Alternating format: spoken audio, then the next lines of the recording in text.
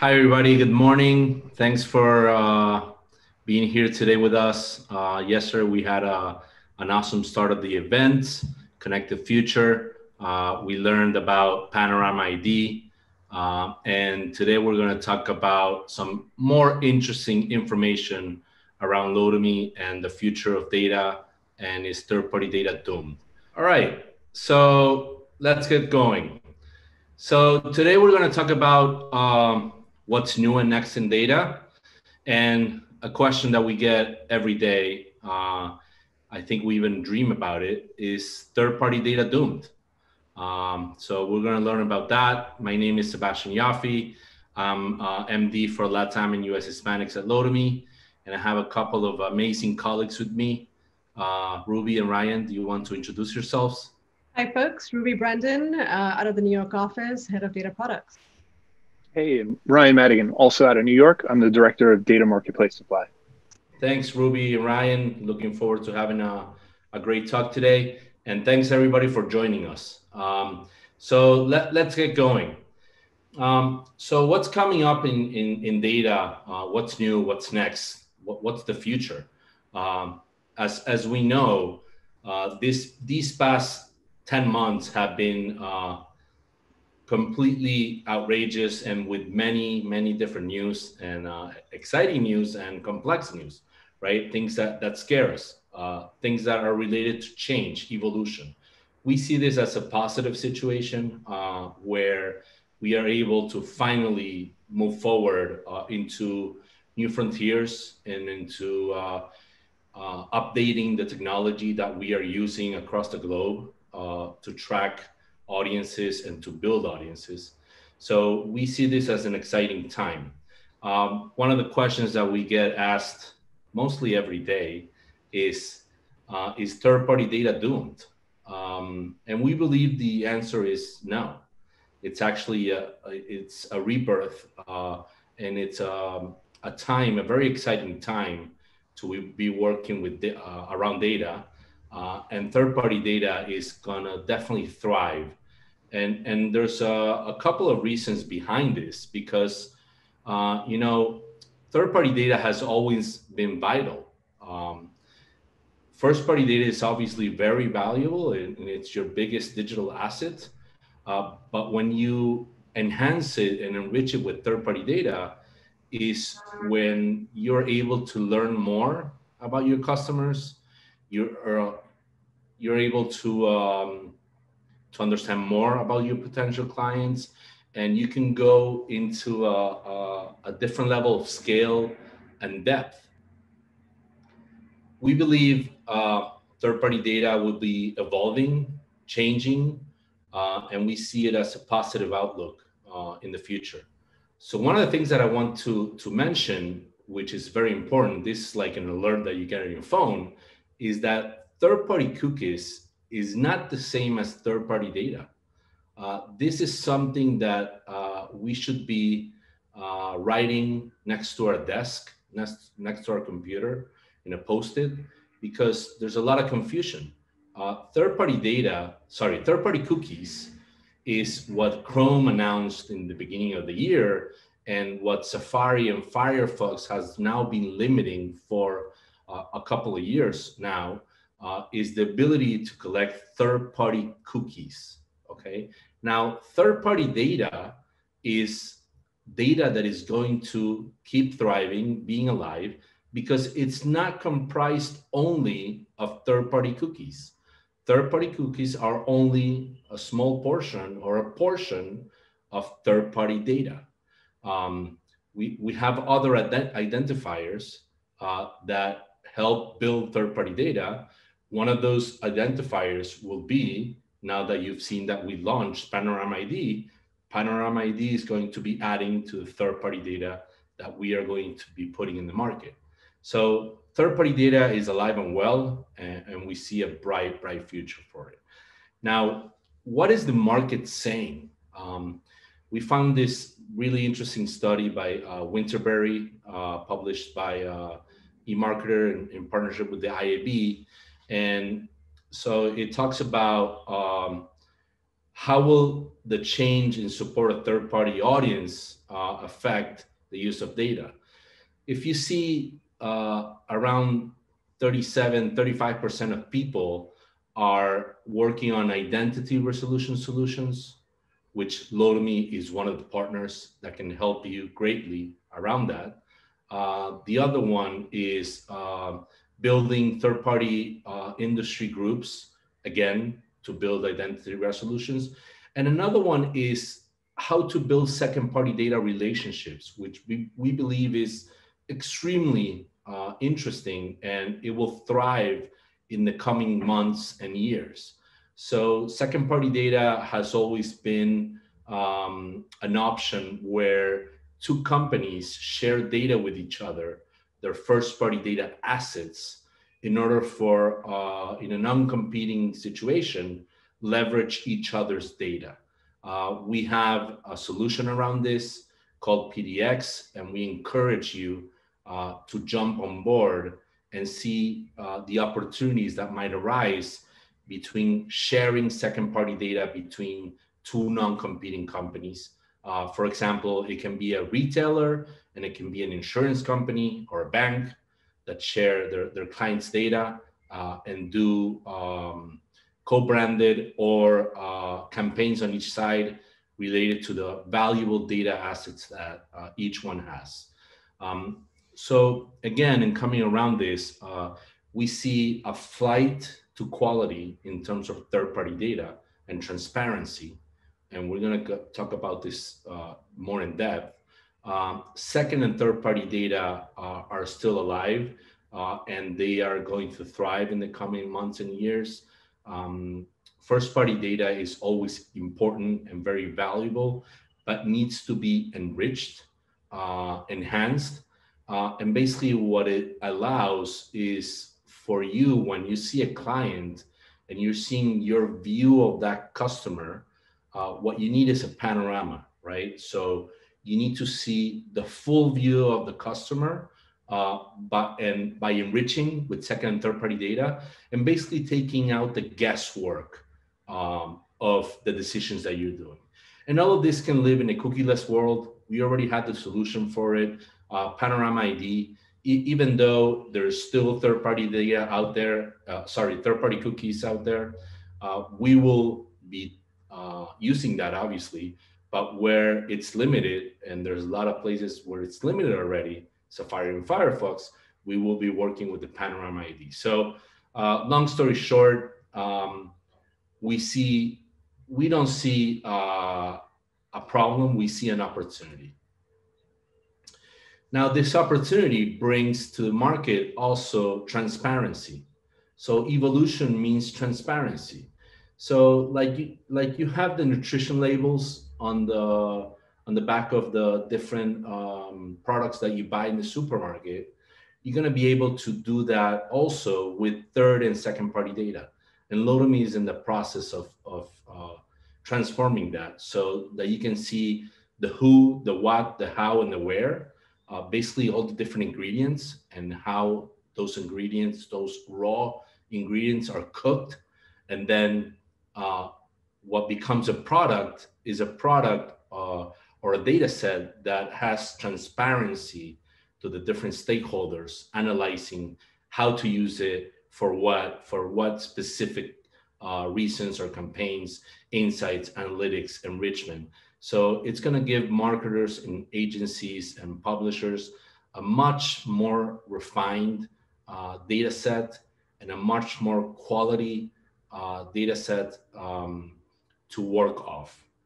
In summary, we see a bright future where the old terms are going to change. First, second, third party data. Maybe there's a new type of data name that's coming. But you shouldn't be just looking at if it's first, second, and third. We think the lines are going to blur. Data enrichment is definitely a must.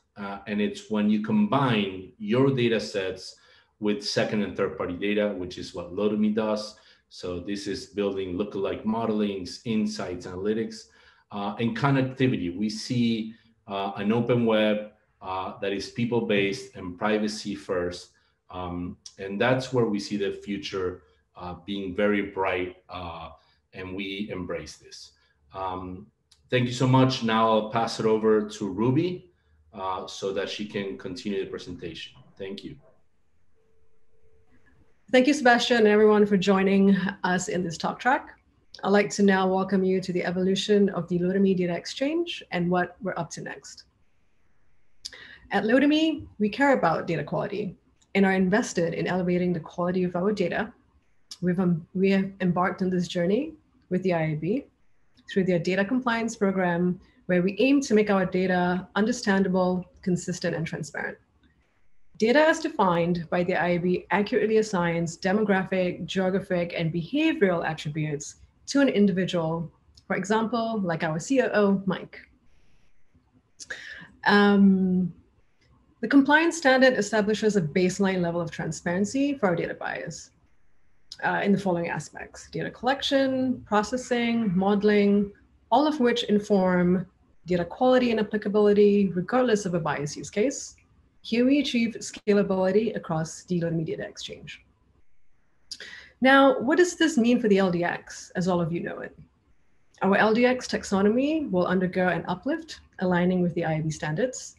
Here we will rename, recategorize, and rebrand our taxonomy where applicable under the industry standard, the IAB industry standard, aligned with categories such as demographics, which we are already in market with, followed by interest and intent. Our goal here is to create an easy to understand and improved user experience with a descriptive taxonomy for all buyers. Here are the three main categories of data. Demographic, where we're already in market with. We will be introducing new precision panorama hierarchies that are high on target for both the interest and intent categories, rolled out by industry vertical. Now, some of these industry verticals fall across all of these categories. So let's take the auto vertical as an example. We'd like to know what 34 to 45-year-old females are interested in and when they intend to buy a car. Now, what about sellers? They can go to an auto retailer and sell data specific to their industry and vertical. In summary, our goals with Precision Panorama are threefold. Data quality, where we'll align with the IAB standard powered by declared data sets, coupled with data provider validation. Precise targeting, where our taxonomy will be descriptive with all the data points and categorizations needed that will assist our buyers in precise audience building at the attribute level and buying on activation platforms. Now, our analytics will be use case driven, focused on insights on a consumer's persona and storytelling to give our clients meaningful information to accurately identify their target audience. On the insights front, here's a sneak peek on Panorama Persona Insights. Now, I'm going to throw out a caveat here. This is still very much in a design phase, and we will be soliciting feedback from our clients. So we may hit any of you up next. If you're interested, please go ahead and reach out. We would love to get your feedback. All right. So wouldn't it be good or great if we understood our audiences, our consumers at the persona level, all in one place, and perhaps have the ability to filter across markets as we go through the iterative process of building and analyzing our audiences? Let's take a look. Here we display key metrics for this audience we've built, like scale and population, reach by devices, the location of these audiences, standard demographic information like age, gender, income. We showcase some of the top behaviors of an audience, its overlaps, and composite index. With this audience, what this audience is in market for? What are their intent? What do they watch on the telly? What's their news consumption? With all of this data, you're able to form a story and understand the persona of the audience you've built, and refine this audience as needed to fulfill your various use cases if you're not reaching the right target audience or the right persona. All right, that's it for me. Next up, Brian, who will be diving into a little more detail on what's coming next with data. All right, great. Thanks so much, Ruby. And thanks again to everyone for joining us today. I know we've all been sitting on back-to-back Zoom calls and are getting a little burnt out. So definitely really appreciate you making the time to spend the day with us. So needless to say, there's a lot happening right now. To Sebastian's talk, a ton changing, real kind of evolution across the ecosystem right now. But, we see it as a real opportunity. And then to Ruby's presentation, it just kind of gives you a little bit of an insight into where we're heading and how we're kind of taking these changes head on. So kind of what I want to jump in is what this means to you. So at the very start, make the most of your data. I'm definitely a little biased because I work on the supply side, but anytime I talk to anybody, I always like to stress that your data is incredibly valuable. And you should really, there's a ton you can do with it, a lot of opportunities. So for example, if you're one of our DNP partners right now, are you tapped into the LDX? Are you providing a global data footprint to us? If not, are you a branded data provider? These are just a few of the questions that I'd kind of like you guys to ask yourself as we're going through the presentation. And I think even beyond that, sometimes when we're speaking with people, we get the impression that they feel that they don't have a place to fit in. Maybe they don't have 100 million records or they don't have a global footprint, but that's certainly not the case. You don't have to have this huge amount of data. I think to Sebastian's point earlier, thanks to kind of our second party data marketplace, there's a ton of opportunity for everybody. So for example, if you have a really unique data set, I'd love to hear more about it and see how we might be able to work with you. There's probably a couple different people on this call right now that may have exactly what the other person's looking for. So if we can help kind of act as that in between and allow that data to transfer in a privacy compliant way, we'd love to play a part. Beyond that, don't be afraid to reach out. I know it sounds very silly and very simple, but it goes a long way. I think for any of our data partners, if you're in the system right now, maybe you see upwards of 5,000 unique segments, but we can actually do a lot more than what you see. So for example, if you're hoping for something that's not available right now, whether it be a certain geo or a certain type of audience, do exactly that. Make sure you reach out and let us know. There's a very good chance that we can have it custom built for you. And even if we don't have it, we're fortunate in that we have a tremendous amount of amazing partners that we work with. So we're happy to reach out on your behalf and see what we can do to make those audiences come to life. Even further than that, right now, things are different. I think this is a real opportunity for everyone to kind of be creative, to stand out, to try something new. So to my point above, if you're hoping to combine audience X with audience Y and create something brand new, let us know. In the end, there's no one that's going to know your customer better than you. There's no one that's going to know your data set better than you. And we want to hear about it. We want to hear how we can kind of step in and hopefully build something for you that, that you've only dreamed of maybe, or you haven't really had that chance to do just yet.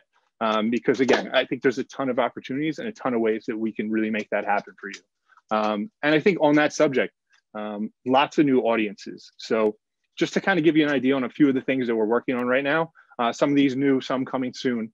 And again, some of these are very much indicative of the current climate we're going through. But I want you to think of it as much more than just right now and kind of what could be as we kind of head forward. So something like streaming networks at its simplest form, if I'm a Disney Plus, I think it would be really helpful to know, hey, these are people that are regularly using Netflix or regularly using Hulu.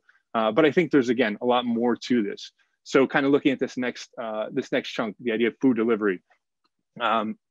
If I'm a DoorDash, for example, or an Uber Eats, I actually see a tremendous amount of value in knowing if, somebody that I'm working with, somebody that I'm interested in reaching is spending a lot of time in front of Netflix right now, maybe more than ever before. If these kind of users or these audiences are spending more time at home, it really means that they're probably that much more likely to kind of take advantage of some of these food delivery systems. So again, just the idea of kind of reaching people in new and unique ways. And it goes for a lot more than that. Something like Fresh Direct, for example, I would use it here and there, but not that much. But since coming home, I order from them almost once a week. And the way it kind of works, I'll kind of start my order at the beginning of the week. It'll come by the end of the week. But over that course of that week, I'm regularly opening the app and adding new items to the mix. So for example, if you're a CPG brand, I see this as a huge opportunity. If you can put an ad directly in front of me, whether it's while I'm on my computer, or whether it's on my phone, if I see something and I haven't seen it before, or I haven't tried it before, it's really easy for me to immediately kind of pop over to that Fresh Direct app, kind of add it to my cart, and next thing you know, that Friday it shows up on my doorstep. And you've hit somebody in a way that maybe you never would have before. And then beyond that, things like online shopping. Obviously, Amazon, eBay, they're huge, huge marketplaces. But I think there's a ton of value, maybe even for kind of the smaller retailers or the small e-commerce shop. If somebody is spending a lot of time on Amazon right now, obviously people are being very conscious when it comes to how much they're spending, when they're spending, but they're definitely spending more online. So if we know somebody's spending online, I think that's a value. You could say, hey, I know somebody's comfortable with doing this. They're regularly spending time online. Let's try to get in front of them and kind of reach them that same way. Beyond that, a lot of other categories that I think are really exploding, things like home fitness, remote work, home improvement, and DIY. I feel like every other day I see somebody on Instagram that built a bookshelf or is working on something new. People definitely have more time than they did in the past when it comes to, commutes and weekends. So definitely I think the real opportunity is kind of mixing and matching some of these together with some of your traditional audiences and finding something new. Another one that we're working on right now is financial durability.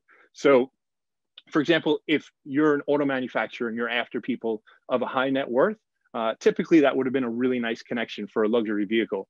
But right now, unfortunately, you may reach somebody that has a high net worth, but maybe they're a small business owner that's going through some tough times. So the last thing you really want to do is be like a Mercedes-Benz and put an ad in front of somebody that's going through kind of a rough go.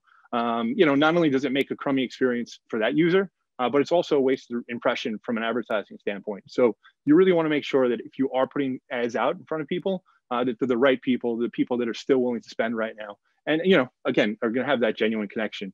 Beyond that, another big chunk that I think is worth mentioning, just the idea of some of our new audiences for Latam, US Hispanics, some expansions across our precision data. This has been a really big push for Sebastian since coming on board. But I think, to date, we were always able to kind of hit these regions, but we kind of approached it in a global way. And the bottom line, I think, comes down to the fact that, the way I engage with certain brands and products is going to be a little different than Sebastian, who's in Buenos Aires. And I think it's really important to kind of separate those two and say, hey, the global data will work, but when you can kind of have that unique connection that's really specific to a region, it's going to go above and beyond. And that's something that I think we're going to continue to roll out and really focus and hone in the coming months. And even further, I think you guys will see a handful of new branded providers in the coming months as well pop into our platform that I'm hoping everyone will be really excited about. Another item, point of interest. Obviously, point of interest has always been really important, but I think it's more important than ever. Somebody like myself, I would make the commute from Long Island into New York every day. I've been doing it forever. I kind of had a standard routine. Maybe before work, I'd pop in at the coffee shop or I'd grab something to eat. And now the fact of the matter is my routine is very different. So I think it's really important to kind of understand not only kind of where people are and what they're doing, but kind of more so kind of understanding the difference between kind of what was and what is. So for example, just going after somebody that maybe was a coffee drinker isn't going to quite be enough anymore. I think the real opportunity is kind of understanding, all right, these are people that are out about, these are people that likely walk into our stores and engage. And again, just kind of getting a better understanding on people's activities in general. On the same subject, similar to LATAM, we're fortunate enough to launch new branded partnerships with AdSquare and Tomoko, both of which you'll see in the platform in the coming months. So something I think will be really of a big value to all of our DMP partners. So something we're definitely excited about. And then beyond that, CBD and THC. It's rare that we kind of have an opportunity to bring a brand new data set to the market, but that's kind of how I feel about this. I know when it first came up, one of my coworkers made the joke, like, how does this work? Can I buy one weed, please?